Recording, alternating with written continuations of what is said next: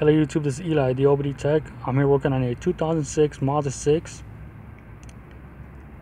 This video is going to be a pre-diagnosis. I actually found the cost of this code, a P0661, intake manifold tuning valve control circuit low, bank 1.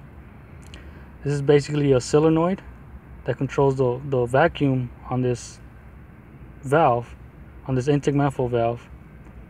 The customer complains that at moments the vehicle runs rough, to a point where where it almost wants to pretty much die. Alright, so on this video, on this pre-diagnosis, I'm going to show you guys the steps I took to find this problem. I'm going to show you guys the voltage checks and the ohm checks. I'm going to compare a good one versus a bad one and show you guys the specs of a good one.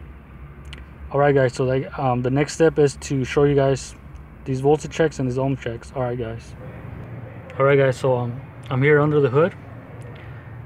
Here where the intake manifold tuning valve is located, the solenoid, which is this one here. This is our faulty solenoid that's causing this P0661 code. This one has a 2 wires, a white one, which is our 12 volt feed, and then our green with red, which is our control feed, our control wire. This circuit is considered to be a ground side switch. So the next thing I'm going to do, I'm going to show you guys some voltage checks. Compare this this bad solenoid to this good working solenoid. All right, so I'm going to set it up and then show you guys the voltage checks between this good one and the bad one. All right, guys. So I'm here back probing the white wire. First, this white wire should give us 12 volts from the battery. So and this is my voltmeter. So I'm going to touch this pin that's being back probed on the white wire, and let's watch our voltage check. So this one is 12.37, which is our battery voltage. And then the next one I'm going to do is the green with red, and this wire is considered to be our control wire, which is computer actually controls this circuit by grounding this green with red wire. And these voltage checks should be done with the key on, engine off. So this wire should read actually 12 volts, but since this solenoid is an open circuit, it's going to read pretty much almost 0 volts. So let's tap this back probing pin and let's watch the voltage. It's currently showing about 0.22 volts.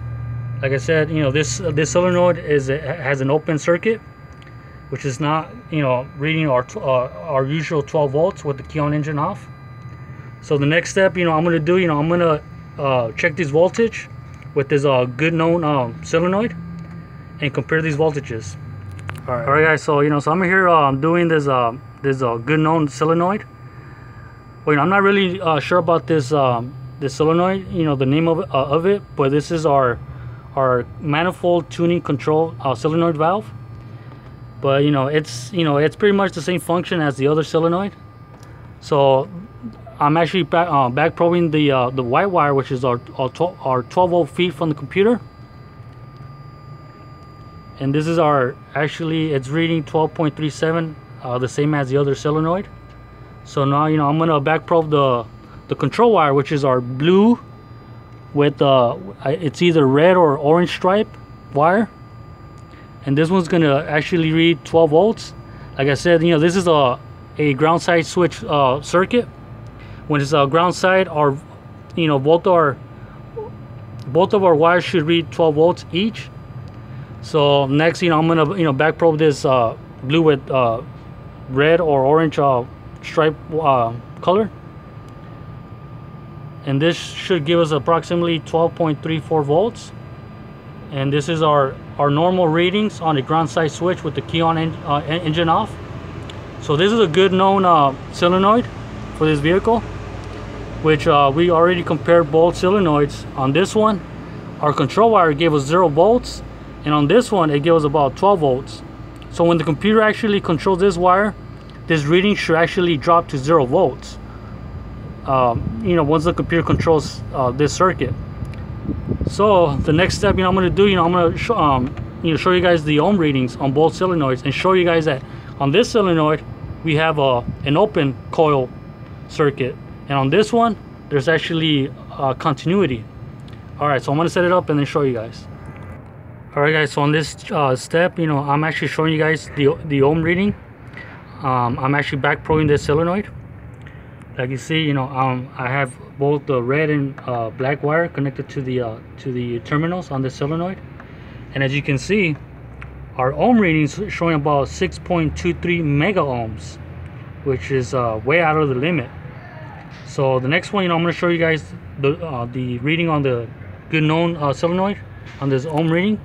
So I'm gonna back probe this working solenoid and show you guys the difference, and show you guys the specs on a good known working solenoid. So let me find this red wire. I'm gonna hook it up. I'm gonna back probe it.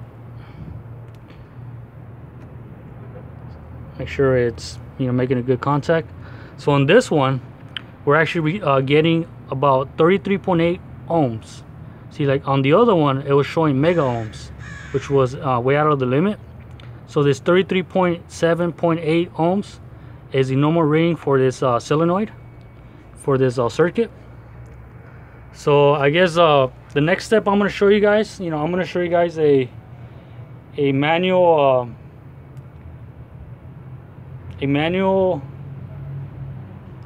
method of actually energizing these solenoids to also check if these solenoids are good. So, you know, so I'm going to use this wire where, you know, I'm going to hook up the positive and the negative, and then, you know, I'm going to touch these two ends to the terminals and see if this solenoid clicks.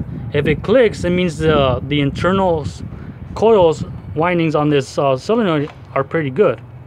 But if it doesn't click, that means that this solenoid has an open circuit, which means the coils are pretty much open and is not making continuity from one terminal to the other one.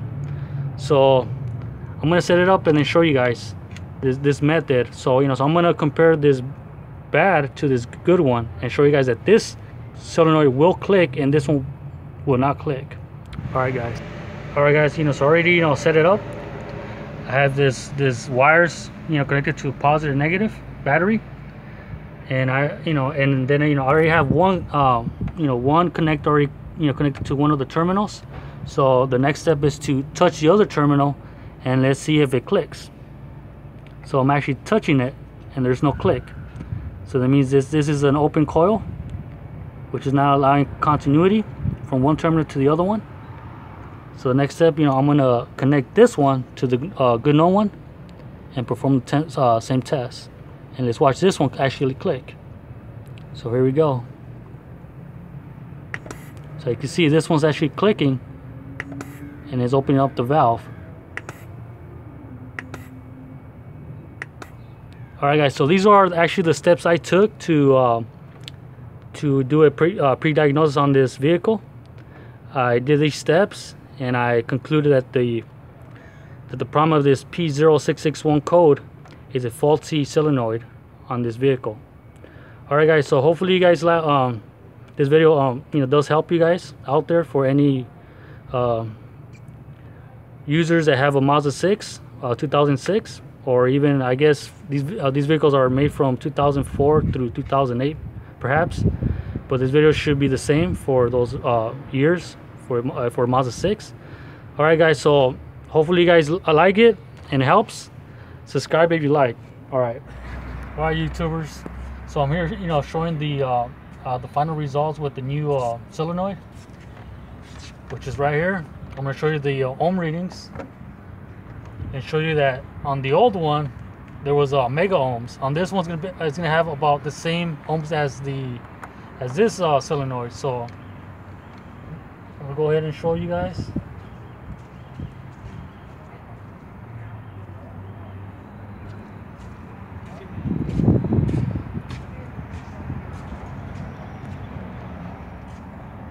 As you can see it, this one is showing about 32.7 ohms, 0.6.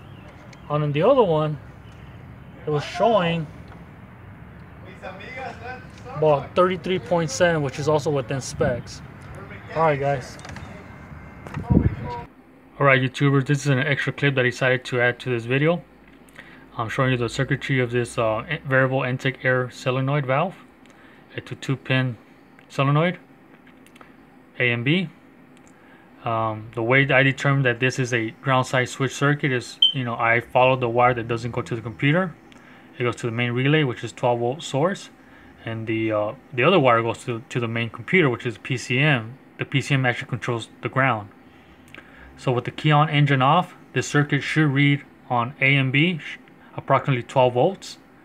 But when the computer commands the circuit to energize, pin B should actually drop to approximately 0 volts, and your terminal A should stay approximately 12 volts.